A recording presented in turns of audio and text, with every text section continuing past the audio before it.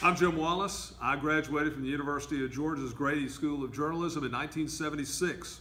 I'm Grayson Passmore. I graduated from Grady in 2018. And I'm Gracie Thompson. I also graduated from Grady in 2018. And we all know that our Grady education made a big deal of difference in our journalism careers. Grady helped prep me to tell stories from the community members and to interview Governor Brian Kemp like I did today.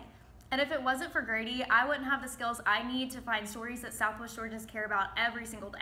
And all three of us will be giving back to the University of Georgia on Grady Giving Day on June 12th. We're really excited. It's the school's 104th birthday, and like you just heard from Jim, it is June 12th.